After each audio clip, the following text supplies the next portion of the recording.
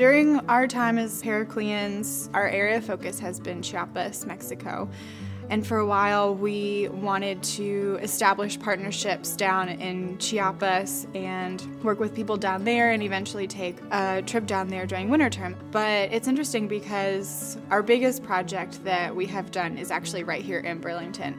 In order to be, a globally engaged citizen, you don't necessarily have to go to another country. Sometimes there are global issues sitting in your own backyard, especially here in Burlington. Immigration is a real issue. And so part of our other work as a Periclean class has been more local. We've worked with a group of Latina women from the area. It's sort of a partnership in that we bring to the table speakers on subjects ranging from nutrition and other health-related subjects. We've really enjoyed finding ways to make immigrants' experiences as good as possible here in Alamance County. And I think that overall, we've been able to work with these same women for the better part of a year because they're local. It's so hard in the developing world especially to be able to stay in touch with people when internet connections and mail is not really as set up as it is here. It's felt empowering, but for them in a way, and as Pericleans, we're hesitant to use the word help because it's very much a collaborative effort. It's cool to see them kind of become leaders and take that initiative and want to learn and encourage one another. They've, in turn, been willing to share with us some of their stories, what it's been like living here, which is not always easy. So that's been an incredibly valuable experience and something I'll definitely take away. Because of that, I've been able to still focus on my academics, but have them enriched in a way where it's not just about getting a grade. It's more about being satisfied with what I've done here.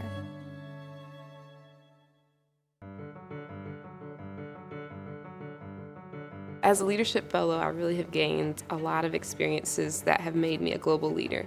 The first would be just the workshops and training that we've received. Throughout the 4 years, we've learned about ourselves and about leading others, and then we kind of pulled it all together by being able to study abroad. And so when I studied abroad in London, during my junior year, I was able to apply the things that I've learned about leadership in a meaningful way, and so I was involved in some community service projects while I was in London. It was an awesome experience to be able to work with others hands-on and also apply the things that I've learned about being a global citizen and a global leader. I did the Holocaust journey, and I traveled across Eastern Europe, 6 cities in 4 countries, and studied the Holocaust. It absolutely changed my perspective on everything. And it just made me realize the power of words and what kind of leaders are we really when we say one thing and act a completely different way. And that's not the standard that I hold myself to, and I hope to inspire others to hold themselves to a higher standard as well. Being a global leader means to also learning to work in your backyard. I'm from East Tennessee, and I'm really proud of that, but I'm from a small town where every single person tells you in order to be successful, you need to leave. My initiative as a leader and what I've been doing is working in the communities to encourage youth to actually come back to the town and to realize that you can actually stay in Appalachia and be successful. And so I think that's just essential to me, is learning to first do a lot of internal work and looking at where I'm coming from before I go somewhere else. Second half of the program really focuses on kind of letting the students have more time to do whatever it is they want to do and find their passion and really hone that.